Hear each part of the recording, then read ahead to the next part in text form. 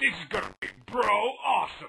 This thing's gonna shoot all the way up to Europa and bring us back a couple of European lobsters to grill up. All right, 3, 2, 1.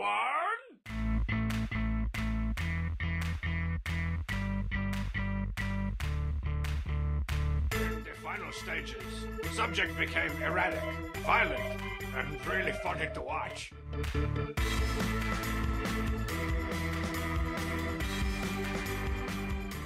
Hello, and welcome to the IMMP cast, the Intermillennium Media Project.net. It's .com. I'm Ian Porter. And I'm Matthew Porter. He's my dad, I'm his son, and I've taken over the show once more. The Millennial Strikes Back. Yes, the Millennial has struck back, but I did so because we had an amazing time last time. Sometimes I strike back because you've shown me something that I need to cleanse myself of. This time, I wanted to do something fun in return because last time, for our 100th episode, we had an amazing time talking about Gigantor. We did have a lot of fun, and thanks to everybody who came out to see us at NondisCon. That was a great show. Absolutely. I loved getting to hear about the animation that was so important to you when you were growing up and how weird it was, and also fun and kind of and therefore something everything else references. Yeah, it was weird. It was very entertaining to me at the time, and it was influential in ways that would not have been expected. Exactly. And because it was all of that for you, I wanted to share with you the thing that was that for me. And that also means I get to take us to a brand new media, a brand new source of entertainment that we've not covered on the podcast yet. Welcome, Dad, to the world of Flash internet videos. We're talking about Hamster Dance, finally. Oh no, what have I unleashed? No. No, I am talking about probably the most iconic series, I would say, of Flash cartoons ever. Honestly, if you wanted to have a character that represented this medium for the era, I kind of think it's one of the characters from this website. That is HOMESTAR RUNNER .com. I think you're probably right about that. So a lot of the times when you're showing me something for the podcast, you get to talk about the first time you encountered it, when you first saw it, when you first got to experience this. And I've got a version of that for HOMESTAR Runner. Oh, I don't know this. Yeah. So a lot of my classmates in middle school had already been watching these cartoons for a little while. They were on the bandwagon earlier than I was. And I wound up learning about the site during computer lab in middle school. And it was right near the beginning of our Thanksgiving break. And so I've got this little bit of something I saw that was weird and confusing, and the teacher was not very happy that I was on the site because it was all this Flash cartoons making noise, and they wanted me to finish my class work, which I'd already done, and it was a whole thing. But I remember searching up the site, not because I knew the name, but because I knew all these little references, sitting in the living room on the family computer on Thanksgiving Day and finding the website again and just binging episodes after episode. And then when I got my own laptop later on, the same one that I went Darko mode for Donnie Darko on, I sat and watched every single cartoon on that website eventually, so that by the time I was in high school, like, junior in high school, I had every single episode that had come out memorized. Me and my friend Tony would just throw quotes back and forth all the time. And you told me about this probably back around that time. And I dipped into it. I've watched some of it, but I did not immerse myself in it the way you did. But that's the thing. It grabbed me early, and it was something that could very much immerse me because it had this weird perfect mix. Homestar Runner wasn't just videos, they were also interactive. You clicked on things and you got bonuses. There were Easter eggs peppered throughout. And sadly, that part has gone away. You can't pick up the Easter eggs in the way you used to anymore, because Flash is gone. And a lot of what I'm showing you is the uploads, official and unofficial, to YouTube that are trying to preserve this content. It converted this hybrid medium that was a video presentation but had this interactivity, converted it into flat video, which is a good thing that they did that, because it preserved it. But it would be great if there was some way to convert them all to HTML5 or something. Preserve some of that interactivity, because it really is a big part of what made them unique, what made them what they are. Yeah. And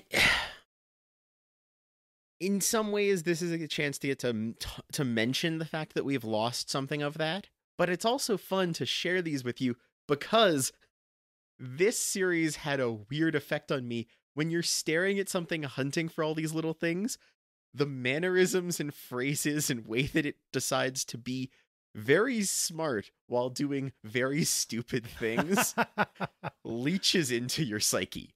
And there is parts of how I now talk and think that I unfortunately know have been shaped a little by HOMESTAR or fortunately. I definitely think that there's a category of entertainment or all kinds of media that is stupid things for smart people. Yes. And this I would say, it takes a lot of intelligence to be stupid this well. Yes. As well as these cartoons are made. And they will rapidly shift from doing like the obvious joke you see coming to suddenly pivoting into a reference you didn't expect. Like, all of these characters have a remarkably large vocabulary with which they describe what they're doing and how bad an idea it is. If I can draw one comparison, and I'm sure it's not the last comparison I'm going to draw, but it seems to me that this played a role for your youth in a similar way to what Monty Python did in mine. Very much so. It was the weird, absurdist humor that was rewatchable in a way such that you had a tribe of fellow fans who always knew your references and would be able to respond to any lines that you offered. And it was that stupid absurdism by and for smart people. Yes, that is exactly the right kind of comparison. There is a lot of oh my goodness. Yes. Okay. It was the same thing. It was by the end of junior high, I had every episode of Monty Python's Flying Circus memorized, and so did most of my friends. Exactly. Okay. Well, for the sake of this, I didn't decide to throw 200 episodes of Strong Bad emails and a good DVD collection worth of other shorts and such they've made at you.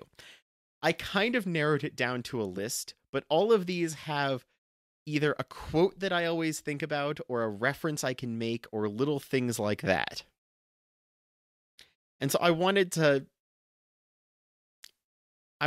kind of use this as a sampler platter of the Homestar Runner experience. Yeah, so I took that list of links that you provided, and I've gone through these as well. Mm-hmm. Rewatched these. And so I want to talk about some of the ones I sent you, but that's also because these ones are going to be able to give me hooks to talk about other things related to Homestar Runner. Great. And the first one is probably the one I've watched the most ever, which is Caffeine. The Homestar Runner Strong Bad Email Caffeine. And for anyone who doesn't know what anything about the Homestar Runner website, the main character it's named after, Homestar Runner, is weirdly and acknowledged in the world of the show not the character who has the most videos. That's actually the bad guy, air quotes, Strong Bad. A masked Mexican wrestler who is actually less competent of a guy than he wants to present himself as, who answers fan emails. There's another formula that you get in in comedy. The formula of the idiot who thinks he's a genius and the genius who thinks he's an idiot. You get that in some things that we haven't watched yet, but probably will, like Laurel and Hardy. Mm-hmm.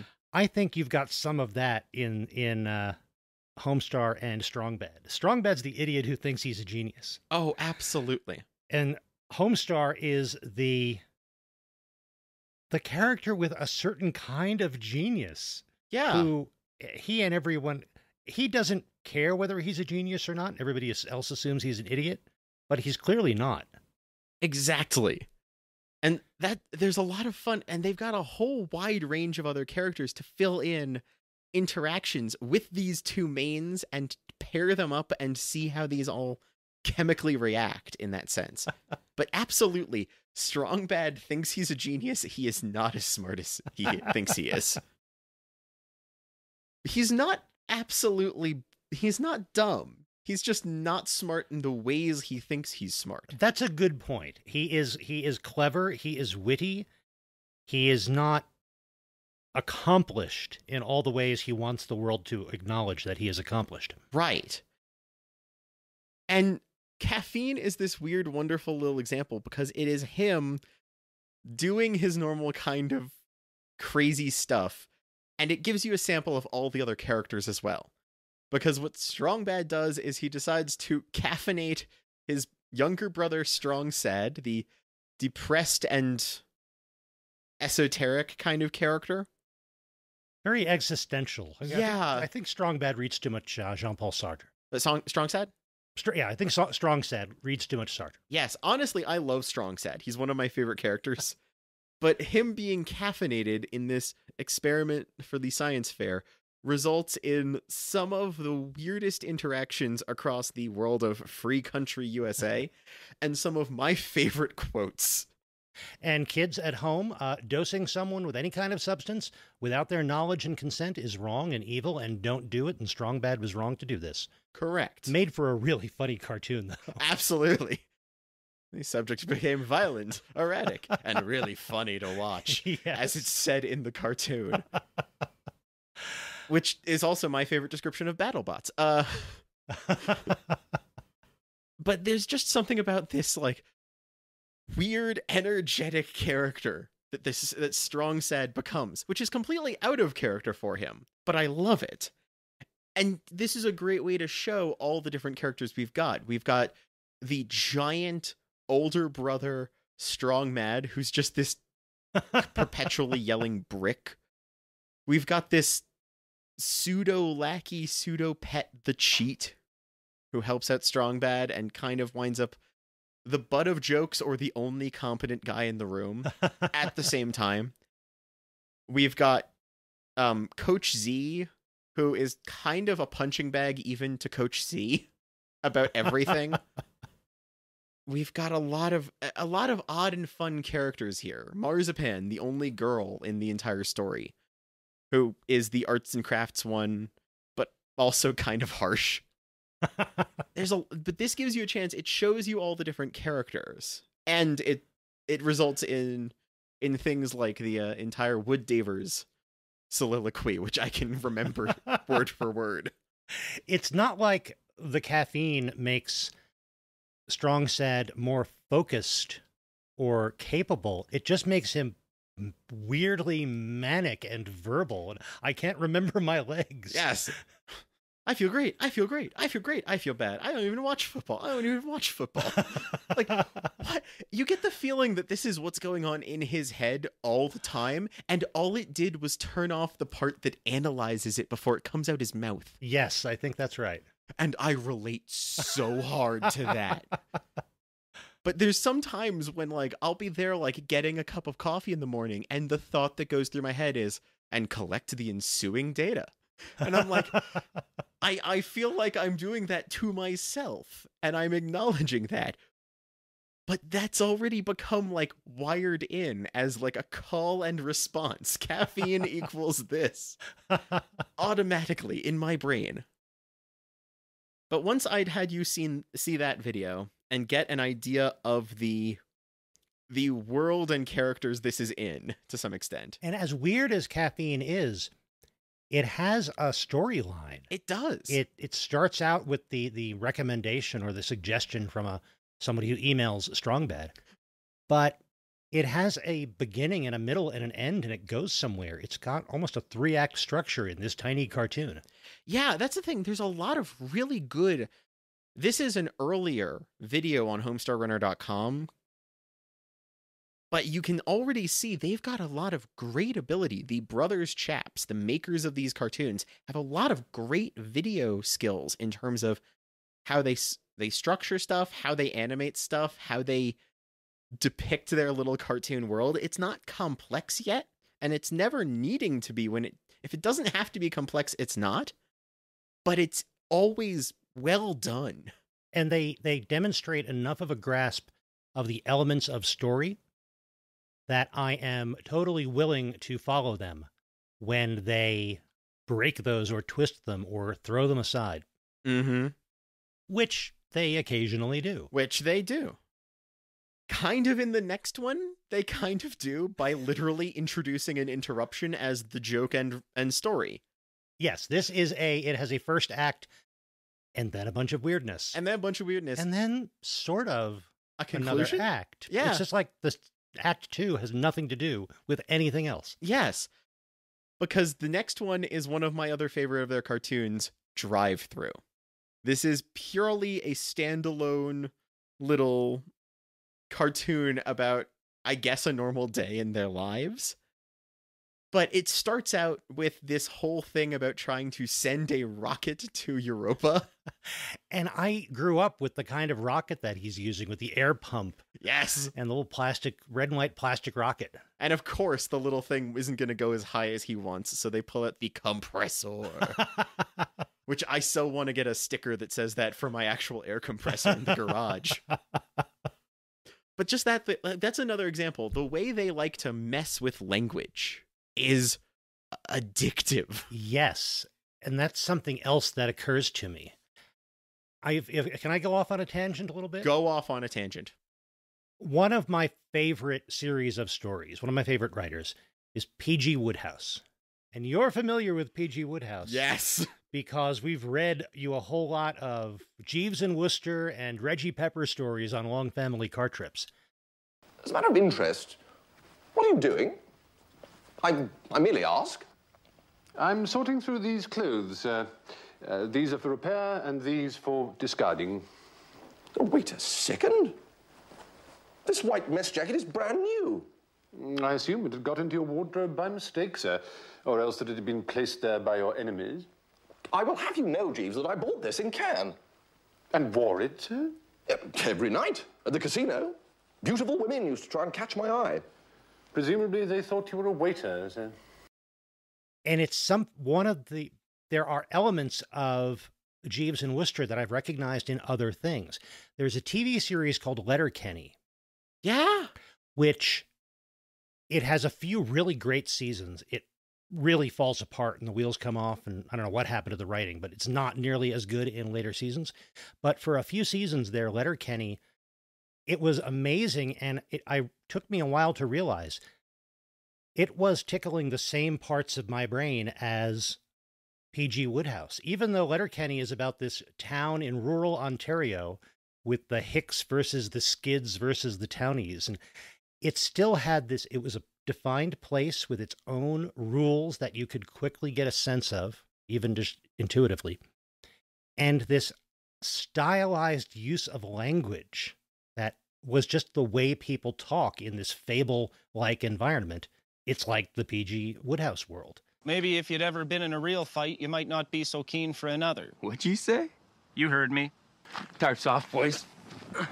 You looking for a Tilly, buddy? Let's have a Donnybrook. Pump the brakes. You take your shirt off, but leave your sunglasses on. What sort of backwards pageantry is that? You gonna fight with those shades or play PokerStars.com? That's what Homestar Runner is like. Yes. Everyone here has a lot of language knowledge. That's one of those things where it's dumb things for smart people in that sense. These characters are weirdly verbose at times. They have 1,000 ways to describe anything, and they will choose the one that is the right kind of ridiculous for the moment. If something needs an emphasis, they don't have only one way to emphasize. They've got a million and they'll pick one. Oh, devilish laugh.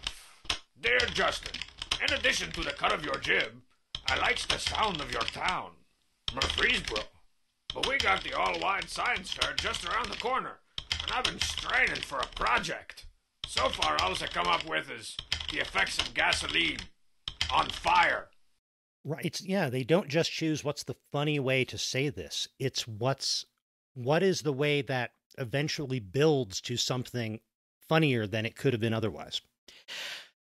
And also, there's a whole lot of fun with language in other ways, which lines up with the second half of the cartoon Drive-Thru, where in the middle of this giant story with this entire other little setup they've done, they run into one of my other favorite characters in the weirdest ways, the Drive-Thru whale.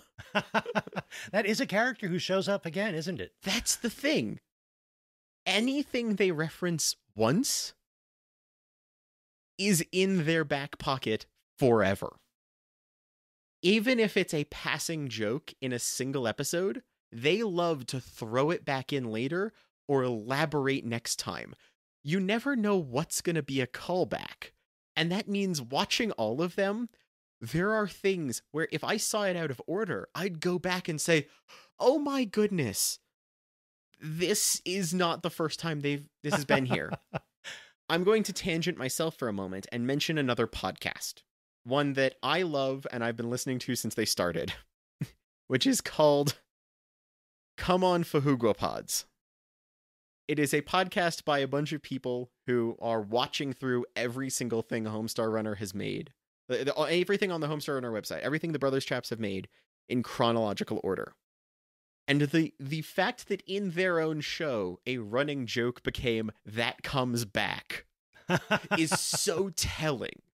But the Drive-Thru whale being a character in that sense, when he's really kind of the setup and punchline of an entire one video, he didn't have to return ever. But they were able to just milk a joke about not being able to understand what's coming out of a crackly drive-through speaker so well. 917, sever your leg, please, sir. Could you repeat that? I thought you just asked me to sever my leg. Sever your leg, please. It's the greatest day. And there are times when I'll be waiting in the line at a drive-thru now, and I'll just think to myself, sever your leg, please. It's the greatest day. And I'll crack myself up without a context. And I am delighted by the fact that that is in my head as like an almost instant endorphin button. And I am terrified for anybody in the car with me who doesn't also know this website, who is just going to turn and look at me like I'm crazy. But this is what this has done to me. All these episodes, all 200 of these Strong Bad emails, all of their other stuff, every single one probably has a little thing rattling in the back of my brain somewhere. And speaking of It Comes Back, yes, at the end of Drive-Thru, yes, he mentions Jeeves. He does, doesn't he? Yes, when they're somewhere else and Strong Bad is ordering food for on top of a box or something for him and the cheat. He actually says, like, thanks, Jeeves, or whatever imaginary thing is serving him. Yeah, so they kind of know the references we're pointing out they're similar to. Yes. They're culturally aware in that own sense. That's one of the other things. They're not a bubble. You also don't know what they're going to pull in from elsewhere. Are they going to make reference to history in the oddest ways? Are they going to make reference to old TV show tropes of any kind? Are they going to make reference to music, be that rap or hair metal or country or whatever?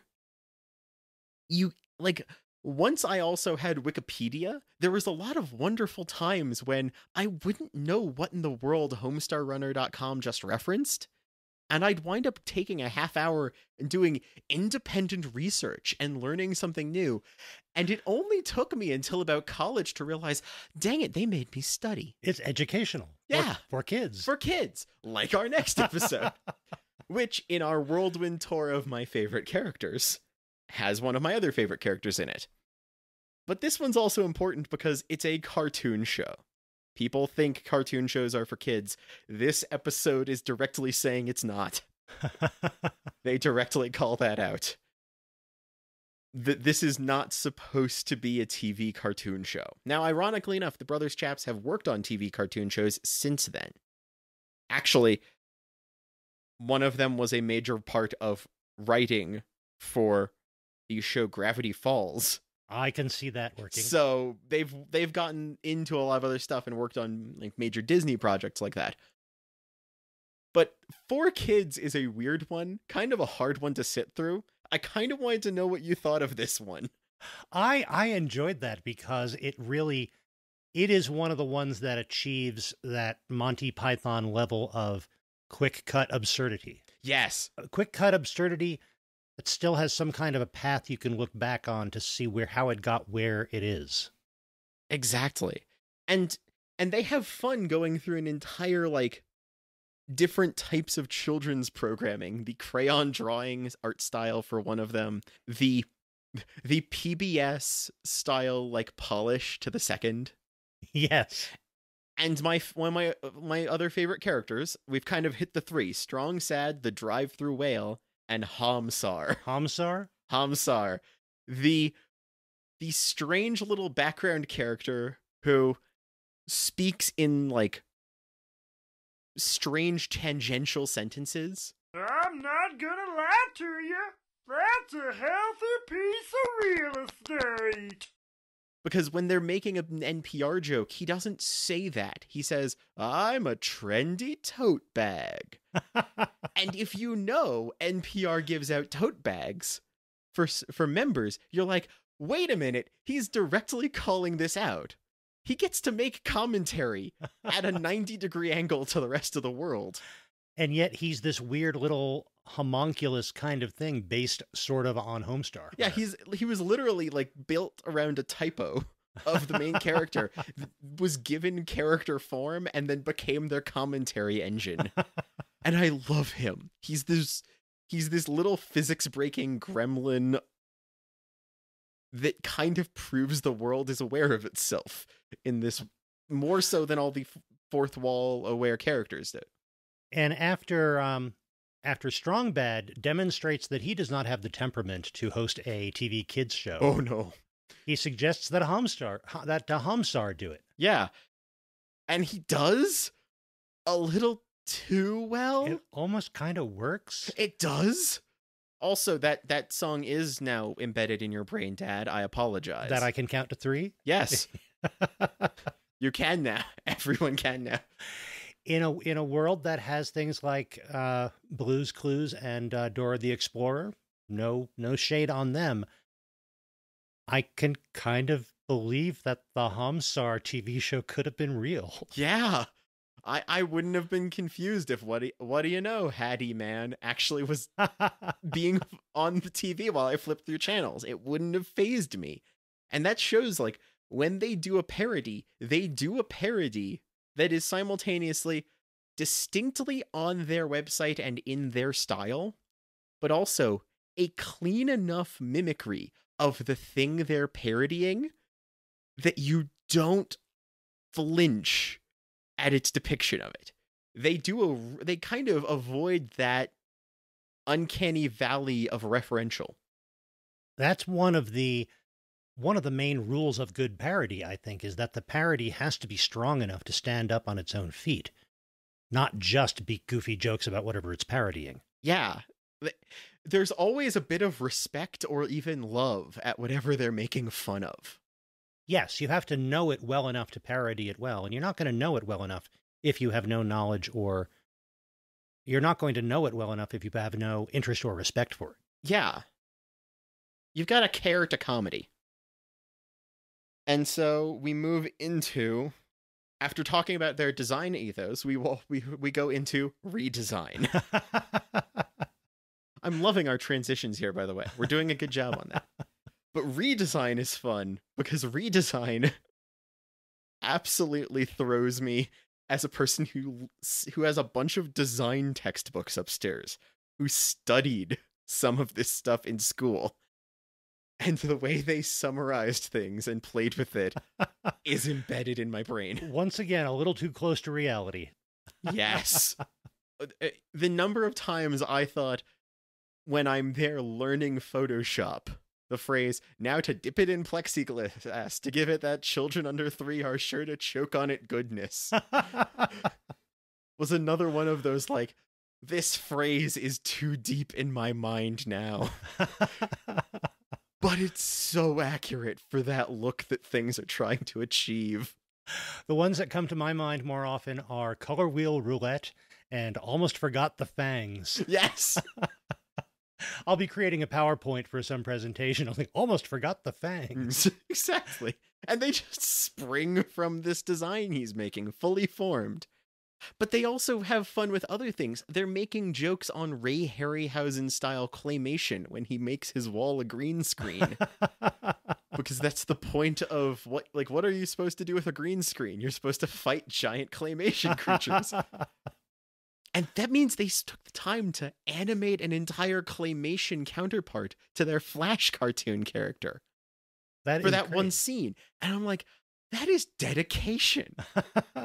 And they're also aware enough and making fun of the medium they standardly work in, where when they notice our main character's eyes are green, they throw in and please give me back my sight joke. Because, like, I watched that and never realized his eyes had been green screened out until they made that punchline. I had to stop watching that. I was laughing too hard to keep going when he got to the end. Please give me back my sight. It's like, oh, yes. Wait. Yeah. Oh, goodness. Yeah, I'm waiting. His eyes look like the background behind him. It's,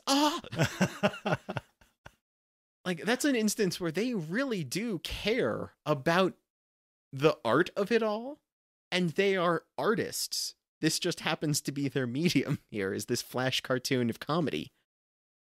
But you can see, like, that same sort of dedication and that same thing, and that is inspiring to me. Like, when I was younger, this was funny. When I was older, this was still funny. When I'm now, it's funny and inspiring. It's gotten to this extra level where it's like, watching this is motivating me because I'm like, oh, wow, I can do something. I could do something. Yeah, let me take this energy that this is giving me and go with it. Let's make something out of this. But the next one is one of my other favorites here as well, because you want to talk about parodying something so accurately. It's the Blubbos commercial. Because this one takes that drive-through whale from before, and years later, they made an entire commercial for the company. And this one is another one that will go through my head all the time. The number of times when I'll be like, the isosceles fish sandwich. Wait, we have a fish sandwich? I will lose it every time. And I like getting a fish sandwich from Arby's sometimes. They make a good one. But it's like, that's become the phrase for it in my brain, because Homestar Runner does that to you. But it's another rapid fire series of jokes, but they, instead of moving from parody to parody like they have in some of these other ones, this is a long form of a single parody, taking all the jokes they can make within it. I'm not sure if this, I know that you'd watched some. I didn't know if this is one of the ones you'd seen before. I had not seen this one before. Okay, you hadn't seen the Blubbos commercial. No. But the isosceles fish sandwich copy. Yes. And just some of the weird jokes with the people in mascot costumes and their special like crossover burger with there's a lot of side characters in Homestar Runner that are callbacks, kind of like the whale was. They took a character they made for a single joke about a rap star and turned him into this celebrity that this other background character is doing a crossover promotion with in the middle of their video. So as much as I enjoyed these, there's so much that I didn't get out of them because I do not know all of the possible references just internally to Homestar Runner. Yeah. So like every time, for every outside reference it makes, there's also an internal reference, I'd say. And so the idea that there's a rap star named PCP with a peace sign and apostrophe Y. And like he's doing a crossover limited time burger with a fast food chain is exactly the sort of thing you'd expect to see. Yes. And they are able to just take the concept they've put elsewhere and smash them together to make this commentary version that is completely internally consistent. It's taking something totally believable and potentially normal and putting it in this bizarre environment with these people. And by doing so, they kind of point out how absurd those things are. Like when your world is populated with, masked wrestlemen and armless white, super sprinters and things like that, you're like, wait a minute, that's weird too. Yeah, we see it in the Homestar world and think this is just weird. And eventually we start to think, is it any less weird out in the world we live in? Yeah. The commentary kind of sneaks up on you. But a lot of this that we're talking about HomestarRunner.com, we have not actually talked about the character of Homestar Runner, our counterpart to Strong Bad and the title character of the entire website. So the episode 4 branches is a great way to introduce you to who the character is. It's honestly on my list of, if you've never seen anything Homestar Runner before, it's kind of a great one to throw to someone. It is a good jumping in point. Yeah. Because this is Strong Bad describing the stupidest things Homestar has done. And I want to know what your favorite of the 4 was. I need to refresh my memory as to what they were. Let's see. The 4 things are, there's doing stupid stuff on his TV show, doing stupid stuff at the office, doing something so stupid it's smart again, and doing something stupid in a mascot costume. I think it's the doing something so stupid it's smart again. Yes. Because it ties into that whole idea. Absolutely. Because we watch him, like, when asked 2 + 2, recite Coulomb's law perfectly. Yes. With this little, like, noise in the background going on, which, I'll be very honest, that's one of the things I kind of think whenever I do our bit on the show here of Ian does the math. That little calculator sound that pops up behind him is a little bit of what goes through my own head. That makes a lot of sense now. Yeah. But yeah, it's stupid in that he is failing to provide an answer to a simple question. And yet the wrong answer that he provides shows that he is bizarrely knowledgeable about mathematics. Yeah, he's just not... He can't literally put 2 + 2 together, yes. Even though he's smart enough to have this entire other formula memorized. Although, at the same time, there is an internally consistent logic. Homestar Runner's world is never one where 2 + 2 = fish is funny. But 2 + 2, oh, I know that, it's 22, is funny, because there's an internal logic. You can always see how the characters got from point A to point B. It's just never the right way to get there. And the entire of that one ends with the last of the 4 vignettes here ends with them smoothly transitioning into a parody of old black and white cartoons with an entire other art style and an entire musical number, which will get caught in my head plenty. But that's a part that we haven't touched on. They make a lot of music. They do. There is, at the start of every single Strong Bad email, he sings a little song of some form or does some little skit. Just a little poem or something. You get the impression the character's doing this to amuse himself. Yes, but that is as much hearing them think up song bits as anything else. They've made like 3 different bands out of them, and the Brothers Chaps have made like 3 different bands with their friends doing this. They've worked with groups like They Might Be Giants, and they'll put songs in the middle of their things. You'll never know when you're going to get this remarkably catchy tune. Oh, some of them are very catchy. Absolutely. And that's my transition into our next one, which is one of their music videos. done in one of their completely other art styles, but it's one of the songs I love and will sing to myself plenty or put on in the background. I have it in my favorites list on Spotify, and that is Fisheye Lens. That is a jam. That is a brilliant jam. It is honestly a really good, clean rap song about the stylistic choices of making a rap video. Yes, it's about getting a fisheye lens and making a rap video. Yeah. And it goes into, it's one of these things that where the lyrics are just narrating themselves and the video, and yet it all works. To reference another group that does something similar, there is something very on the same wavelength as to what the Homestar Runner rap videos and other music videos were doing, and what the band The Lonely Island makes. Yes. Where, like, I can see those, like, those two things are of this same self-aware in their own music kind of style. And just like a good parody, playing it straight is so important to making it work. One thing I do like about the fact that these videos are now on YouTube instead of being on the Flash site is that you're no longer watching them in isolation. When you went onto the Flash site back in the day, you'd load up the video and wait for the long loading time and everything else that Flash had. And you'd watch this video, but you'd had a black screen all around it. And you were just on this website watching.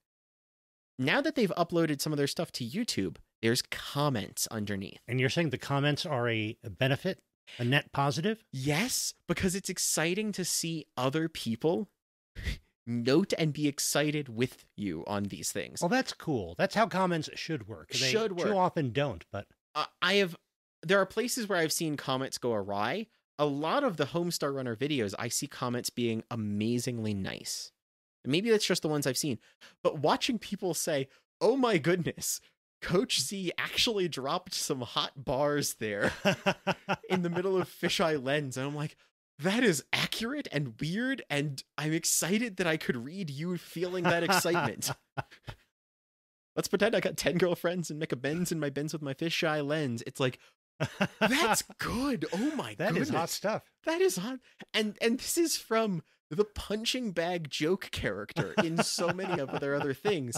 If they give lines that smooth too, I'm like, oh, wow. They kind of love every character they make, even if they're making a character to be the butt of a joke.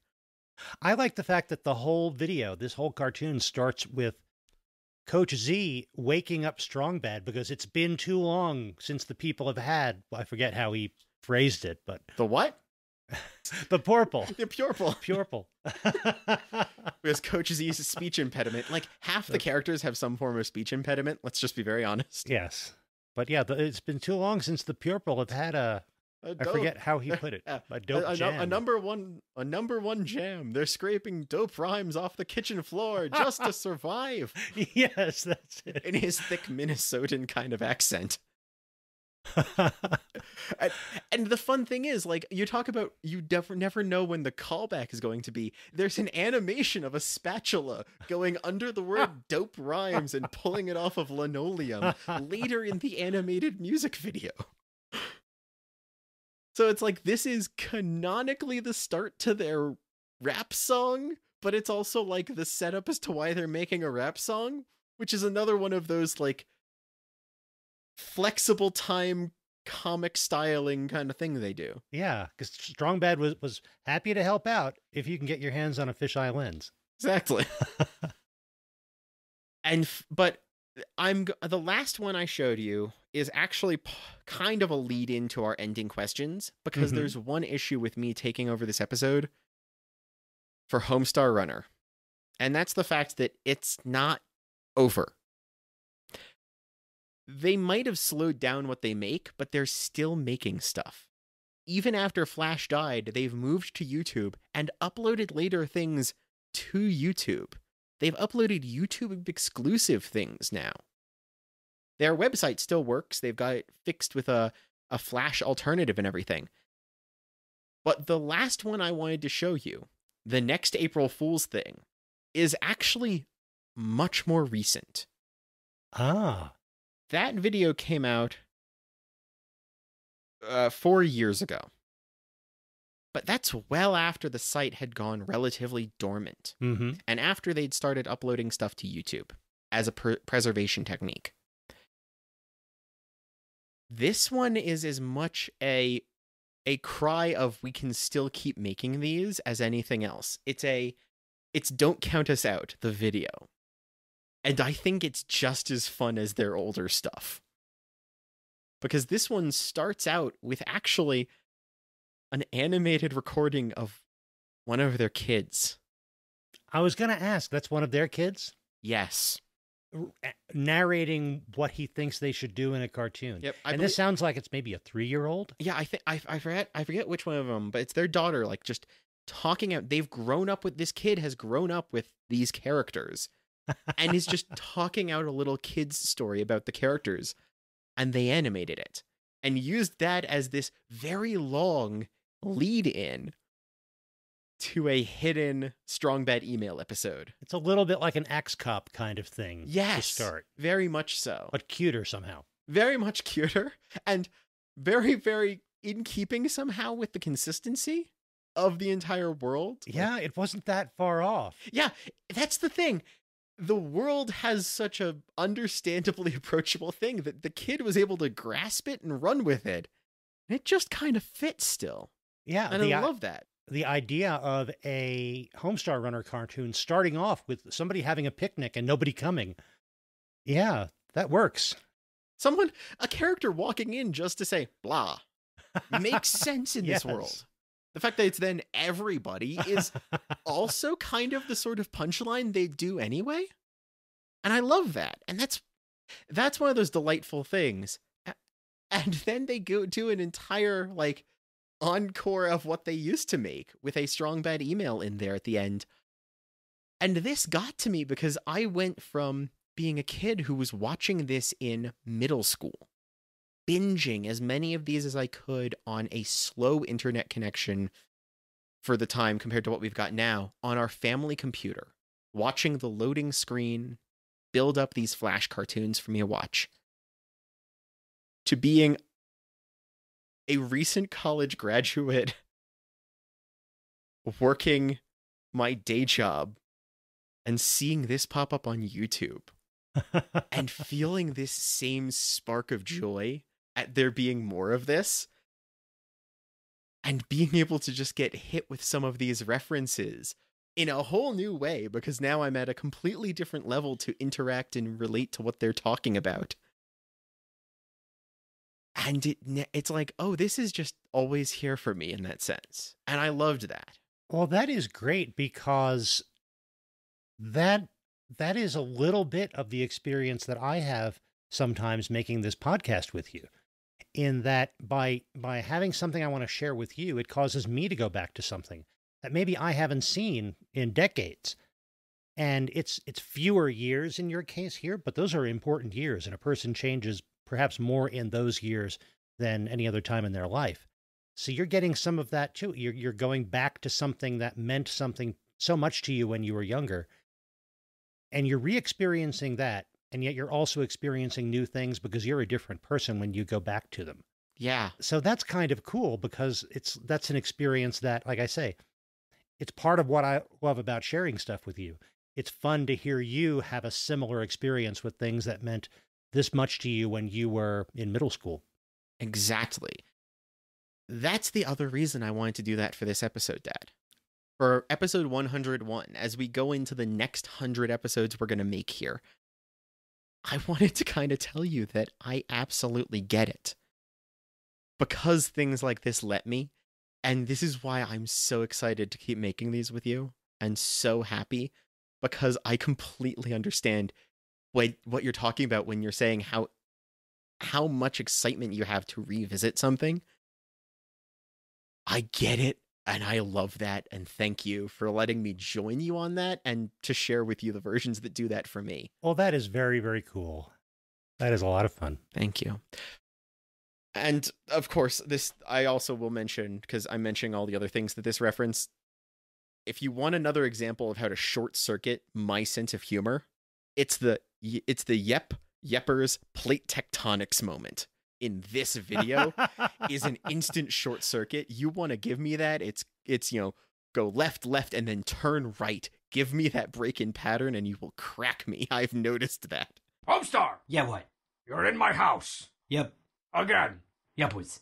And you brought a boulder. Not me. Play tectonics. What are you doing in here, man? So, fun fact about me.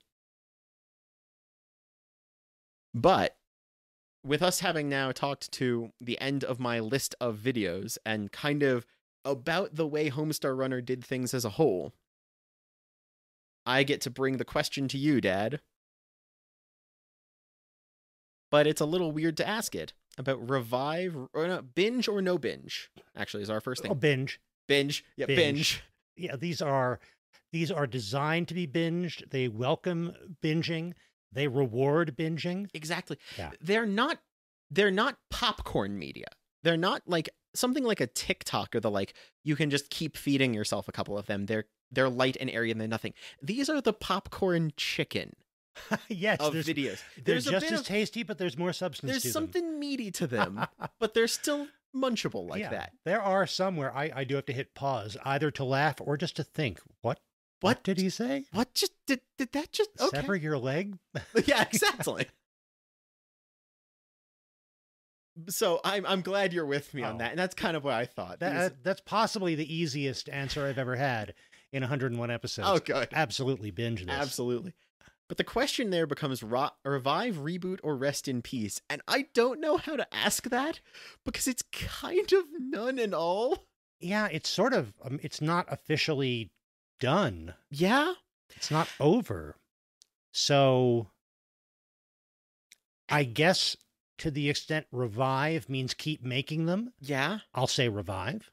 And and that's the thing, like you saying reboot is weird for something whose literal basic form is to constantly change forms in parody of all these other things. Yeah, it reboots itself 4 times within a single cartoon. Exactly. So there's no level there.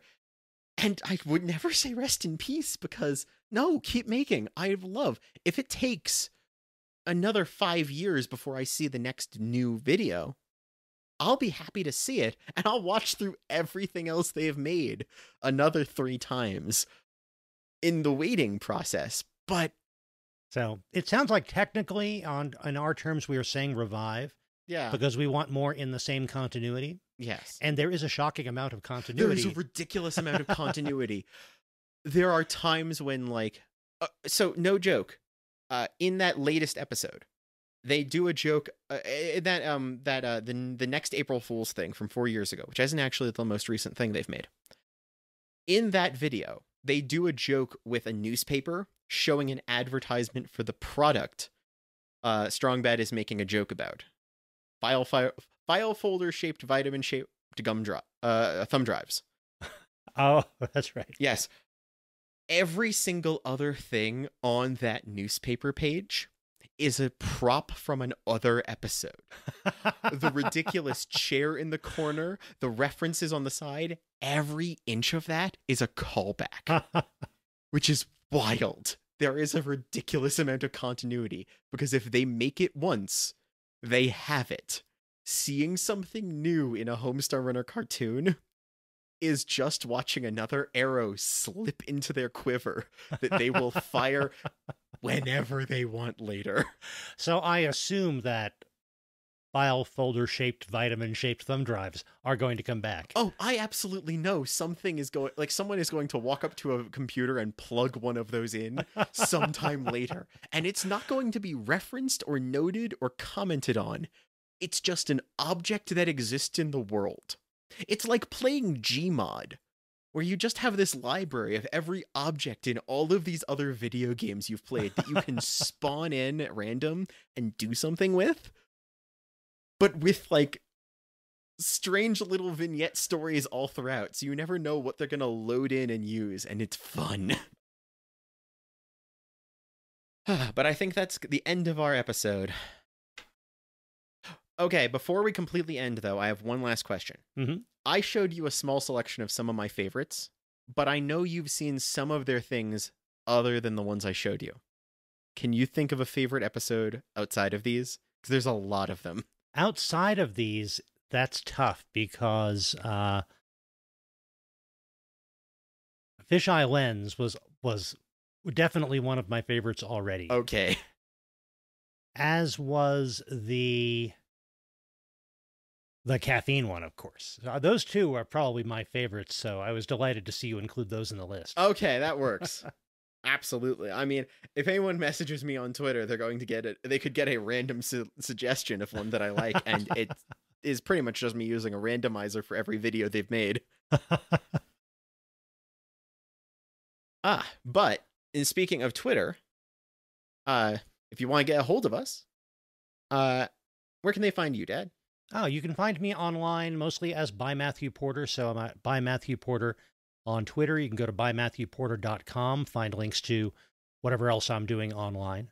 And Ian, where can people find you? I can be found on Twitter as Item Crafting, on Twitch as Item Crafting Live, and at itemcrafting.com.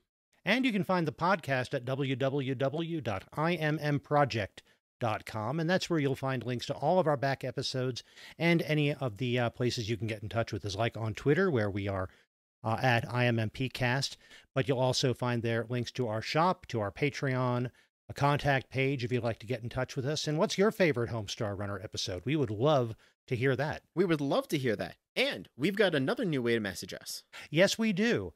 If you need to send us anything by U.S. mail, you can reach us at IMMP at P.O. Box 271167, Littleton, Colorado, 80127. And in celebration of our 100th episode, we still have an offer where if you send us a self-addressed stamped envelope to that P.O. box, we will send you back an IMMP sticker. Absolutely. You can get a sticker and put it on anything you like, as long as it's probably yours. I'd suggest don't put it on public property, but still. Yeah. And that's it for our episode. And come back in 2 weeks to hear Dad take back over the podcast and show me something from the 20th century. And in the meantime, watch a whole lot of Homestar Runner. You'll find it great. And then find something old to watch.